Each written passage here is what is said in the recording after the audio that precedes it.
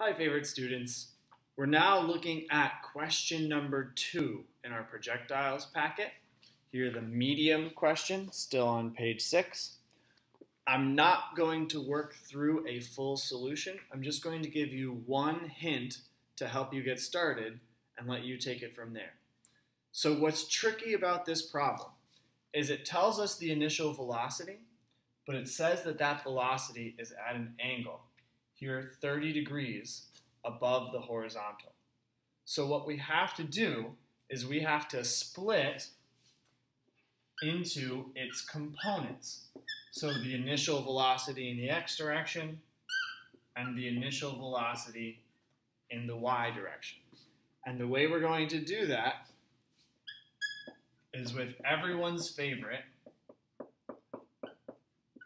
SOHCAHTOA. So I'm going to start by finding the initial velocity in the x direction, the x component of the initial velocity. I know that the total velocity is my hypotenuse, and here the x component is adjacent to my angle. So if I have the hypotenuse and the adjacent, I know that I am going to use cosine.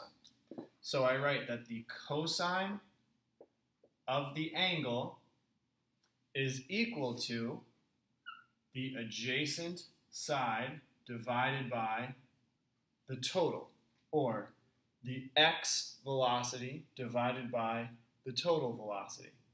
And then if I multiply both sides by the total, I would get initial velocity in the x direction is equal to the total initial velocity times the cosine of the angle, which is 30. So I'm going to come up here and I'm going to write 50 times the cosine of 30. And when I type that into my calculator, I'm going to get 43.3 meters per second. So the initial velocity in the x direction is 43.3 meters per second. Now we need to find the initial velocity in the y direction, this piece here. I know that my total velocity is the hypotenuse.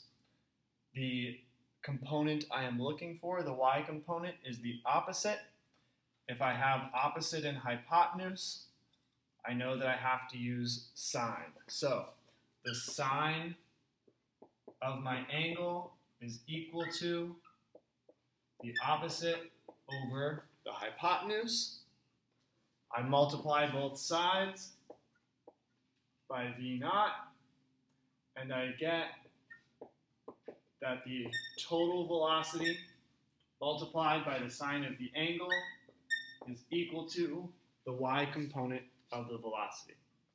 So if I come up here, 50 sine angle equals 25 meters per second.